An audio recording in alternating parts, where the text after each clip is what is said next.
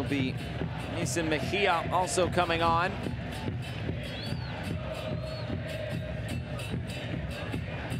This one for Real España, it's Jose Reyes checking out. Mejía lifts the cross in. Was met.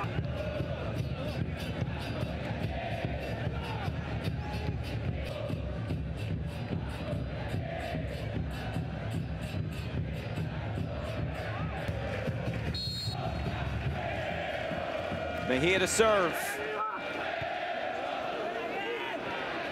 Here's Alvarez. Lifting this in.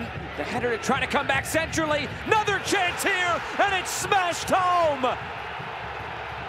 And it's one of those substitutes. Yeison Mejía opens the scoring. Real. Just a knockdown second ball that Real España was able to get on the end of. The initial ball coming in.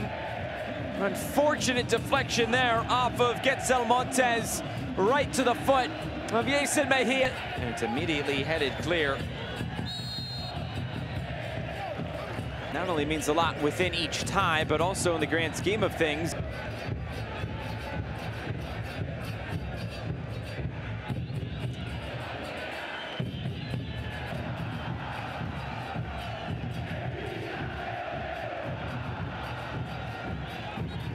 It's off of first place in their domestic league here in Honduras.